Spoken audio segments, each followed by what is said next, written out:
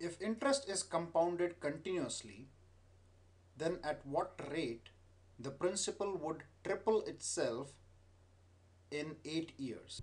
So let's say there is an amount P which has been deposited in a bank for a period of 8 years.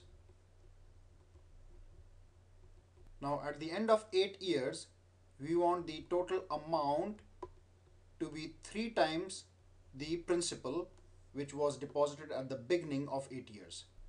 Now the interest is being compounded continuously and we need to find out the rate R1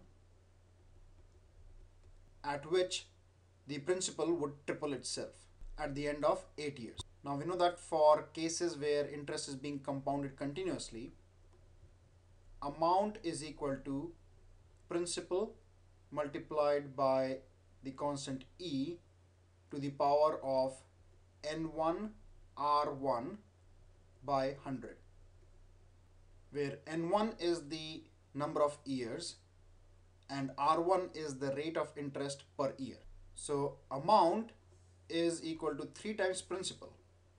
So 3p is equal to p, e is equal to 2.71828, n1 is 8 years, so 8 multiplied by r1 divided by 100. So here p gets cancelled with p, so 3 is equal to 2.71828 to the power, now 8 divided by 100 is 0.08 times r1.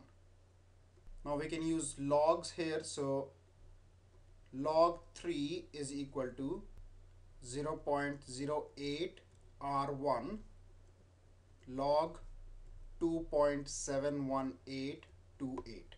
Now here we have used the concept which says log of x to the power k is equal to k log x. So x is 2.71828 and k is 0.08 r1.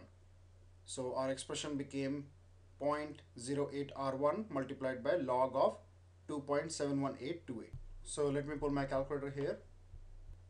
So log 3, so 3 log, so this is 0.477, so 0.477 is equal to, now we have to find log 2.71828,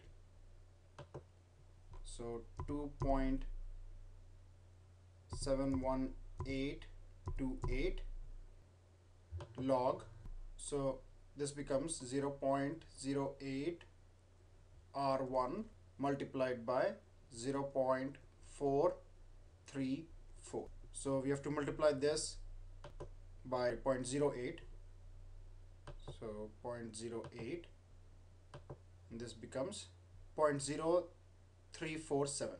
So or 0.477 is equal to 0.0347 r1. So or r1 is equal to 0.477 divided by 0.0347. So let's find this out. So 0.477 divided by 0.0347. So this becomes 13.746%. So R1 is equal to 13.746%. So this is the rate of interest that we were trying to find out.